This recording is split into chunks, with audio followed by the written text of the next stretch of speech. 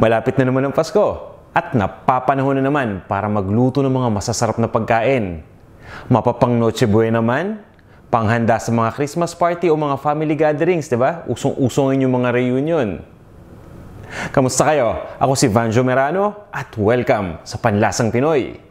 Ngayon ay magluluto tayo ng Christmas Lasagna.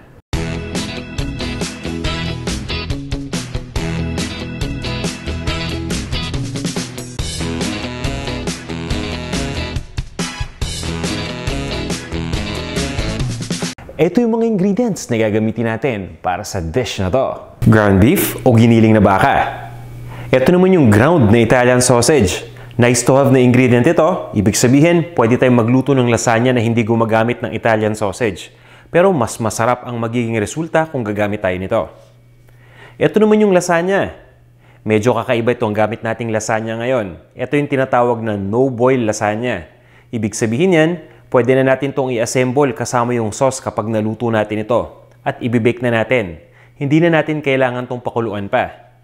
Kung gagamit kayo ng traditional lasagna, yung hindi katulad nito, iba yung itsura nun, medyo curly yung gilid, lutuin muna natin yun batay sa package instructions.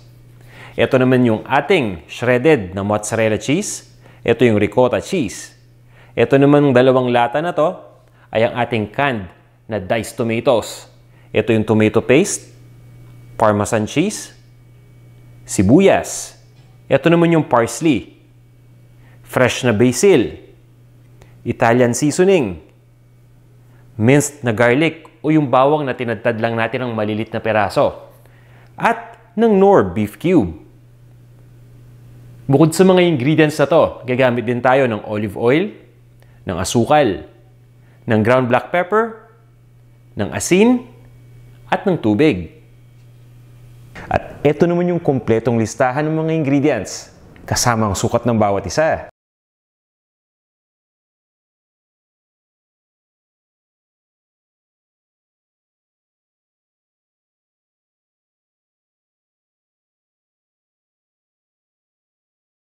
Kung handa na kayo magluto, tara, samahan nyo na ako.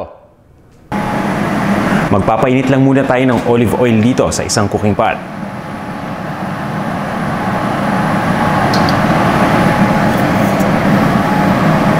At kapag mainit na tong ating olive oil, pwede na nating ilagay dito yung ating ground beef at yung ground na Italian sausage.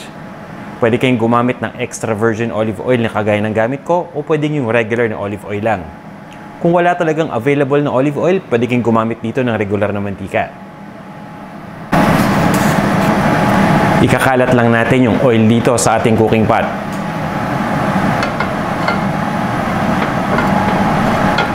At pagkatapos ay ilagay na natin dito itong ground beef at yung ground na Italian sausage.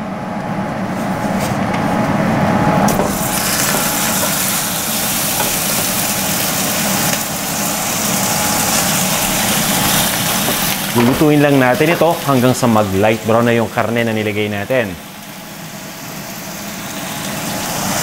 Importante na hinahalo natin ito habang niluluto nang sa ganun ay maghiwalay-hiwalay ito.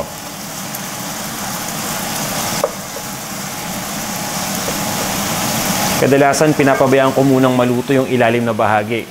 Pagkatapos ng mga 30 seconds, ihahalo ko ito para nang sa ganun ay maluto naman yung ibang part na nandito. Itutuloy lang natin yung procedure na yan hanggang sa tuloy na maging light brown ito.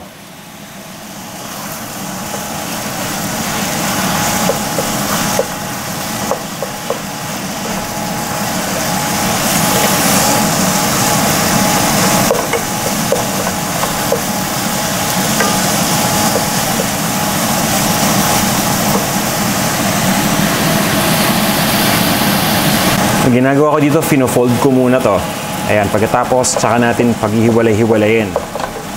Para sa akin, madali itong ganitong technique. Pag fold, makikita ninyo yung brown na bahagi na ito yung naluto na sa ilalim. Lalabas ka agad. So, gagawin natin, pag nandyan, paghihiwalayin na natin yung karne. Basta ang importante dito, dapat hindi natin papabayaan na mamuo itong mga ground beef dito at ground na Italian sausage.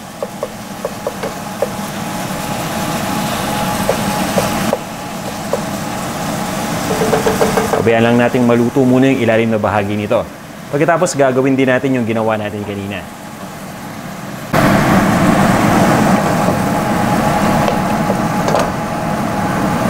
Ayan, halos nag-brown na itong mga ground meats dito sa ating lutuan.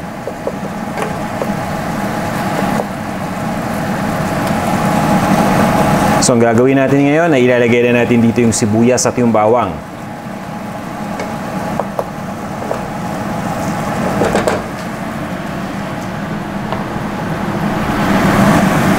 Ito na yung sibuyas. Ito yung ating chopped na yellow onion. Haluin lang natin. At ilalagay na natin dito yung bawang kaagad. Ito yung ating minced na garlic, yung hiniwa natin ng maliliit na piraso. So yung ginagawa nating procedure na to, kakaiba dun sa ginagawa natin na karaniwan kapag nagigisa tayo, kung saan inuuna natin yung sibuyas at yung bawang. Sa pagkakataon na to, inuna muna natin na ma-brown yung beef. Pabayaan lang nating maluto ito hanggang sa lumambot na yung sibuyas. Siguro mga 2 to 3 minutes muna. Hindi na natin ito tatakpan. Ayan, tamang-tama lang yung pagkakaluto natin dito sa sibuyas. After 3 minutes, ibig sabihin, pwede na nating ilagay dito yung diced na tomato. Ito yung nakalata.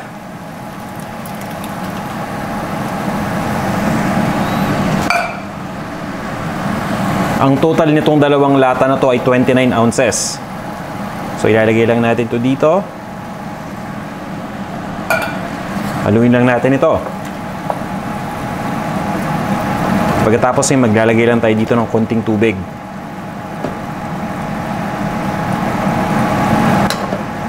At kung hindi ko nabanggit sa inyo kanina, itong ginagawa natin ay yung meat sauce ng ating lasagna. Ito na yung tubig. Pabayaan lang natin itong kumulo. At kapag tuloy ng kumulo itong ating mixture, ay ilalagay na natin itong Knorr Beef Cube. Gumagamit ako nito para talagang maging beefy ang lasa itong ating lasagna. Haluin lang natin ito.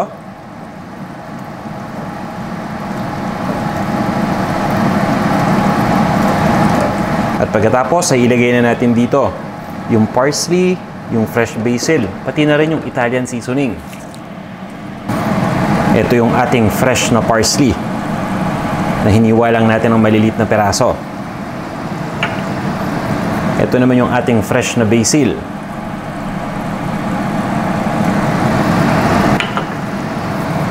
At yung Italian seasoning.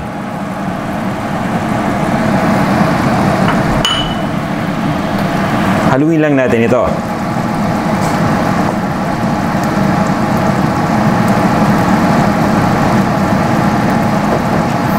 Ayan, ang bango na. Ang gagawin natin ngayon ay iluluto pa natin itong ating meat sauce. Nang sa ganun ay ma-extract natin yung flavor dito sa mga ingredients. Ang gagawin ko dito ngayon ay tatakpan ko muna itong ating lutuan at i-adjust lang natin yung heat between low to medium. At papakuluan lang natin ito ng mga 40 minutes. Makalipas ang 40 minutes, ilagay na natin dito yung tomato paste.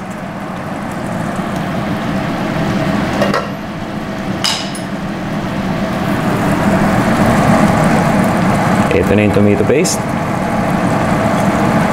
Itong tomato paste nakakatulong na magpalasa dito sa lasagna at nagpapalapot din ito ng meat sauce. Ayan. Simutin natin yung meat sauce dito para hindi masayang.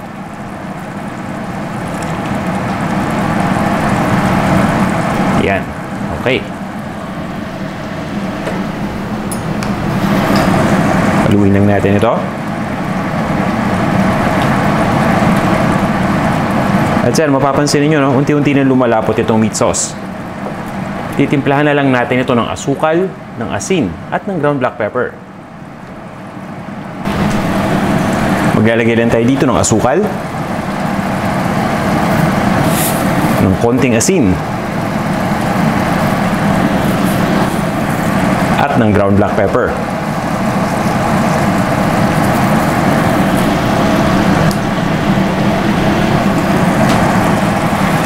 Haluin lang natin itong mabuti.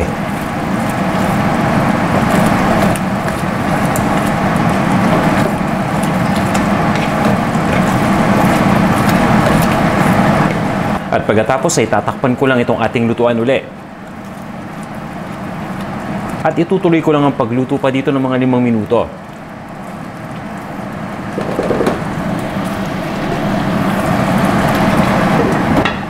Makalipas ng 5 minuto, papatayin lang natin yung apoy at isa-set aside muna natin itong ating meat sauce. Pagsasama-samahin muna natin yung 3 cheeses na meron tayo. At pagkatapos nun, i-assemble na natin yung ating lasagna. Ito yung ricotta cheese. Ang pagsasama-samahin lang natin sa isang malaking bowl yung mga cheeses na meron tayo. Ito naman yung shredded na mozzarella cheese. Simutin lang natin ito. At pagkatapos ay ilagay na natin dito itong ating grated na Parmesan cheese. Hahaluin lang natin itong mabuti. Hinahalo natin itong mga cheeses para mabilis lang itong ma-apply mamaya. Para hindi na tayo maraming lagay pa, di ba? So, isang lagay lang ng cheese, isang spread lang, okay na kagad. Once na mahalo na natin itong cheese, umpisa na natin ang pag-assemble ng ating lasagna. Ayan, ready na to. Kukuha lang ako ng isang baking pan at ilalagay na natin yung meat sauce, pagkatapos yung cheese, pati na rin yung ating lasagna. In short, i-assemble na natin yon at pagkatapos ay i-bake na natin. At sa puntong ito, dapat na-preheat na natin yung ating oven. 375 degrees Fahrenheit ang kailangan natin. Sa pag-assemble ng lasagna, uunahin muna natin dito yung meat sauce. Ito yung ilalagay natin dito sa ating baking pan. Ito yung nasa pinakailalim dapat na layer. Sasandok lang tayo. Naamoy ko na, napakabango. Siguradong masarap itong ating lasagna. Dahil sa meat sauce pa lang, napakabango na. And pagkatapos isa-spread lang natin ito. At ang susunod nating ilalagay dito ay yung lasagna. Hindi muna tayo maglalagay ng cheese pagkatapos nitong meat layer.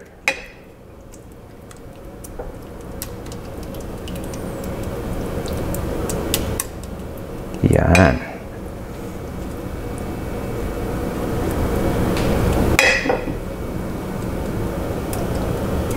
So, lagyan natin dito yung lasagna.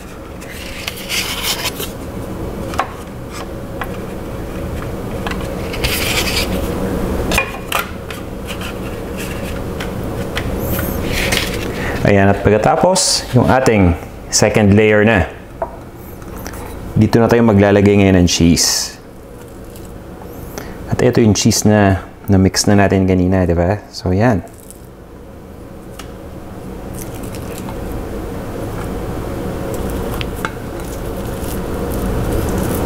So, maglalagay tayo ng layer ng cheese dito. Isa-spread lang natin ito. Pagkatapos maglalagay tayo ng meat mixture sa ibabaw.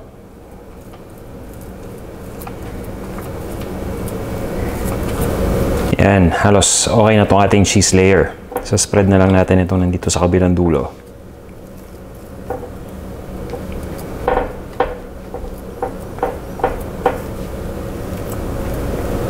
Okay, at ngayon ilagay na natin itong ating meat na mixture. Itong ating meat sauce.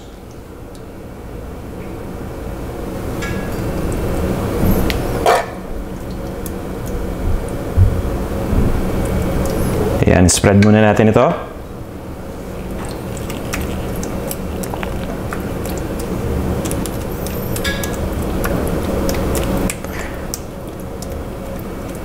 Ayan, dagdagan pa natin ng konti. Medyo kinulang yung ating meat sauce dito sa layer na to. Yan, pagkatapos maglalagay na naman tayo sa ibabaw nito ng panibagong layer ng lasagna. Ayan, so ito na yung ating next layer.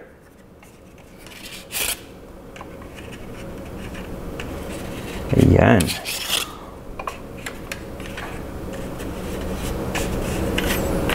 Sakto.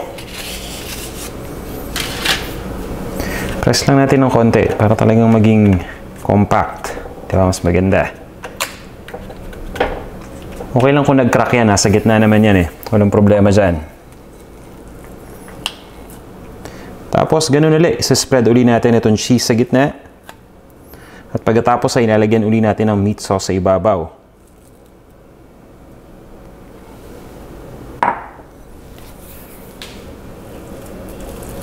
Ito ulit yung meat sauce natin. Pagkatapos, spread ulit natin ito dito. So, ganun yung proseso. Pareho lang talaga nung kanina, no? So, walang pagkakaiba yan. Ilalagyan na natin ngayon yung isang layer pa ng lasagna. Dito sa ibabaw nito. Ayan. Isa, dalawa, tatlo. O, diba? Saktong-sakto yung lasagna dito sa ating lalagyan.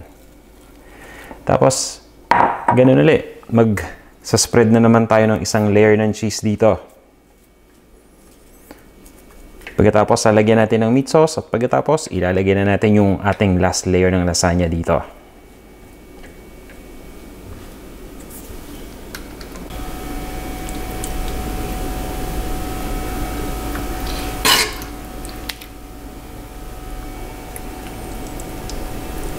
Tama-tama talaga tong ating lasagna sa Pasko, no? Dahil napaka-espesyal.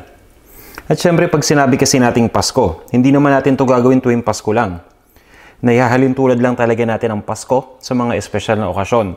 So, feel free na gumawa ng lasagna sa birthday mo, sa birthday ng anak mo, o kung anumang espesyal na okasyon na gusto mong gawin ito.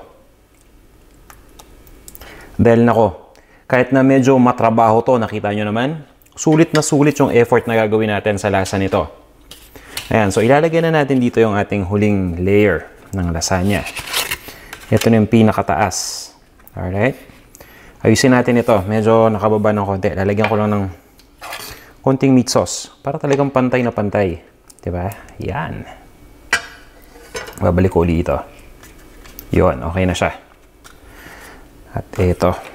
Ready na. Ngayon ang gagawin natin dito, ilalagay na natin yung last layer ng ating cheese. At magdadagdag pa ako ng extra na mozzarella cheese dito maya-maya kapag na-spread na natin ito. Ngayon naman, ilalagay na natin itong ating mozzarella cheese. Ayan. Isa-scatter lang natin ito dito sa pinakaibabaw ng ating lasagna. Alam nyo, napakaganda nitong mozzarella cheese kapag natunaw na eh. Talagang nagsispread ito, napakagandang tingnan. Pero kung walang mozzarella cheese na available dyan sa kusina ninyo, pwede kayong gumamit dito ng sharp cheddar cheese. O di kaya yung quick melt cheese, pwede rin natin gamitin. Basta siguraduhin lang natin na spread natin ito evenly dito. Tinatakpan muna natin itong baking tray ng foil para hindi kaagad masunog yung ibabaw na bahagi, yung itaas na bahagi ng lasagna. At mas maganda sana kung hindi nakadikit itong foil natin dito sa cheese para hindi dumikit yung cheese dito. Okay? So, medyo iangat natin ng konti itong foil. Ayan. Tapos ay secure lang natin. Pagkatapos ay ilalagay lang natin ito sa oven para ma-bake na natin. So, tandaan niyo ha, yung setting natin dito, 375 degrees. At i-bake natin ito initially ng 25 minutes. Pagkatapos ng 25 minutes, tatanggalin naman natin yung foil dito. At itutuloy pa rin natin yung pag-bake na walang foil.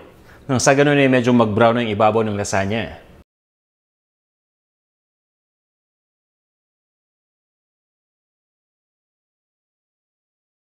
At pagkatapos nating i-bake, ready na tong ating Christmas lasagna. Tikman na natin to.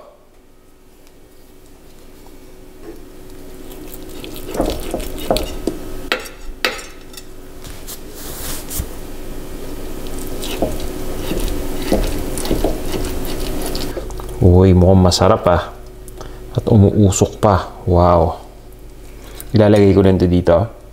At sisimutin natin para walang masayang. Yan. Wow. Ito na ang ating Christmas lasagna.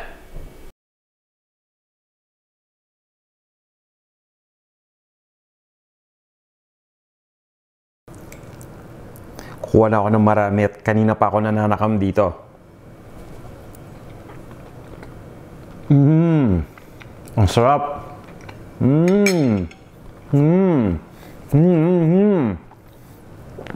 Wow. Sobrang sarap naman ito. Napaka-rich talaga. At lasang-lasa ko dito yung meat sauce. Alam nyo, nakatulong ng malaki yung paglagay natin dito ng Italian sausage. At nalagay pa tayo dito ng ground beef, diba? So, dalawang meat magkasama. Talagang malasang-malasa.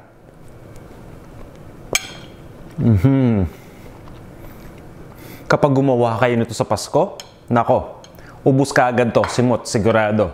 Kung may mga bisita kayo, lalo na yung mga kamag-anak at may family reunion, tapos kayo yung nakatokang magluto, subukan yung gumawa nitong ating Christmas lasagna. Sigurado, bidang-bida kayo. Sana may natutunan na naman kayong bago ngayong araw na to, ha? At kung nagustuhan nyo itong ating recipe, na talaga naman pang Paskong Pasko, huwag nyong kalimutang i-like itong ating video. Para sa inyong mga kaibigan natin na hindi pa nagsasubscribe, mag-subscribe na kayo dito sa ating Panlasang Pinoy YouTube channel. Nang sa ganun ay ma-notify kagad kayo tuwing may bago tayong video na ina-upload. Maraming salamat sa inyong pagsubaybay at abangan nyo pa yung mga videos na i-upload natin dahil napakarami nating mga bagong dishes na i-feature na talagang magugustuhan ninyo. Maraming salamat ulit at hanggang sa muli!